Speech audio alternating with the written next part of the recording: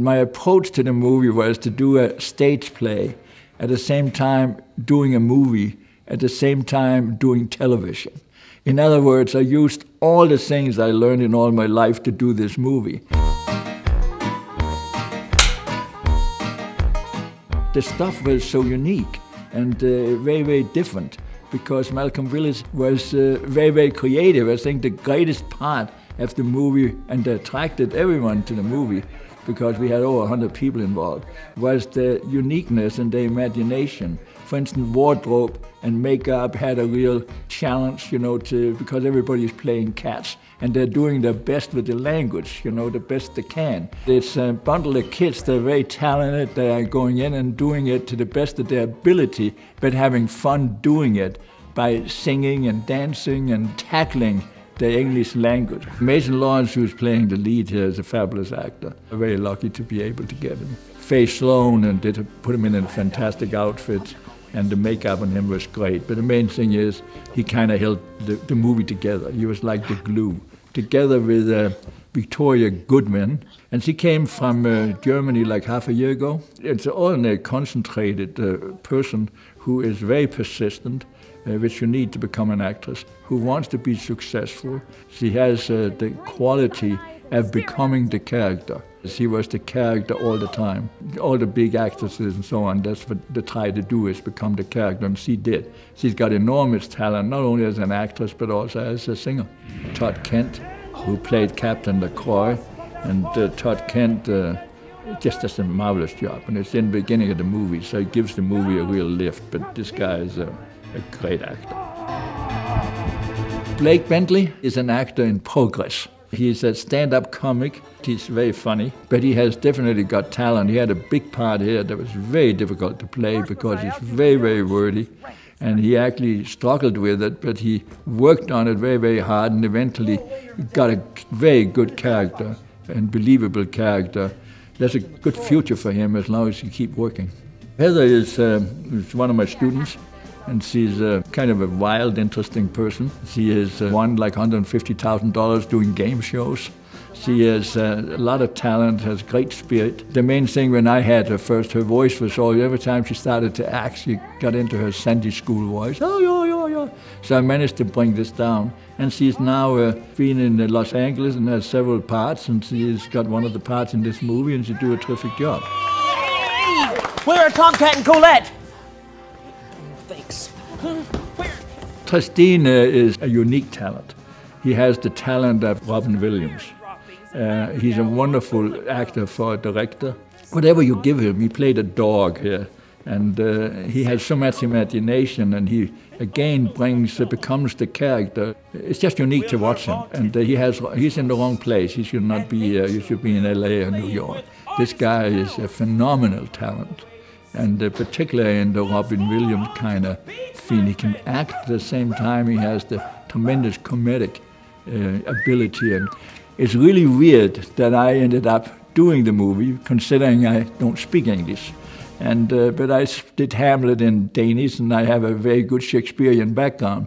But I can't pronounce the words or anything like that. So I'm the most unlikely person to do this.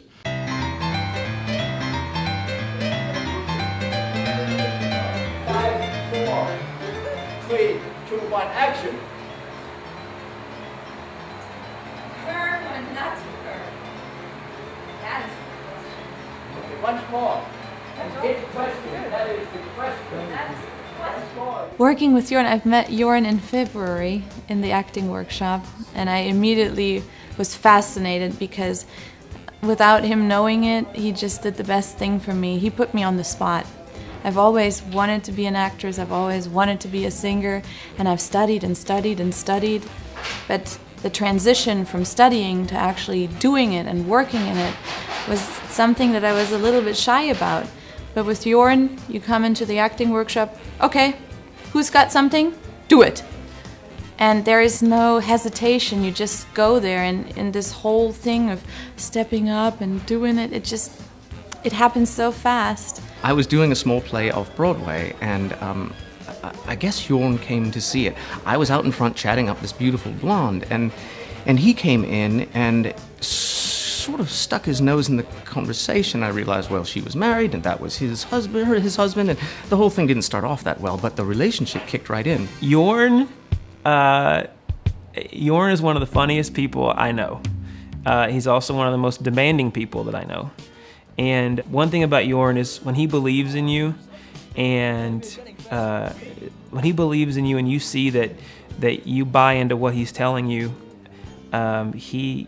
he will back you no matter what. His critiques have been very, very specific and helped me a lot in developing my acting, and to be introduced to the possibility of being part of a movie was great, and then to be in the auditions and to be casted was fantastic. And now working with him on set is an adventure again. I'll tell you, since I've met him, I've learned a whole bunch. You know, he's been in this industry a long time, and anything I can get out of him, I really just soak it up. I've worked with Jorn for a little over a year. I started taking acting classes with him through P-Swift, Palm Springs Women in Film and Television, and was introduced to him through Liana Bonamici. And he's just, you know, so creative, and wow, to watch him work is such a process. And I told him that I was moving to Los Angeles, and he said, I've got several projects I believe you could be excellent for. So we met up again here. I came to Los Angeles, and he brought up a couple of projects, including this one. I said, it sounds just bizarre enough for me to take. So here I am. It's very bizarre. I've heard of Jorn around the Valley, and obviously he has a very distinguished career, and I know he's been doing a lot in the Valley recently, and so I know he teaches, and I've heard of people who've been studying with him. And when the opportunity came up to, you know, audition for this movie, I thought it would be wonderful because of his background. For me, he's just wonderful to work with. His passion for acting and just for movie making or for play directing, creating scenes, creating moments, it's infectious. And he's very easy to talk to, and but at the same time he pushes you, and he pushes you in a way that makes you not want to mess up for him. Looking over everybody's shoulder is a great reward, and I'm learning a lot, and especially from him. Yeah, I've learned a lot from him, and he's definitely guided me in a great way.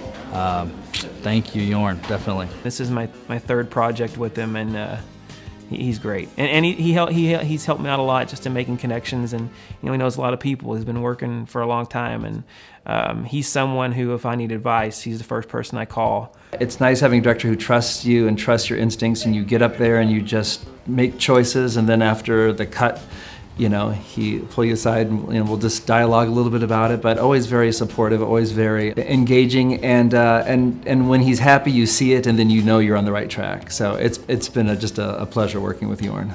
It was really a unique kind of journey. The language is like unbelievable. Malcolm has a wild mind and is very unique. It's definitely something that people have not seen before.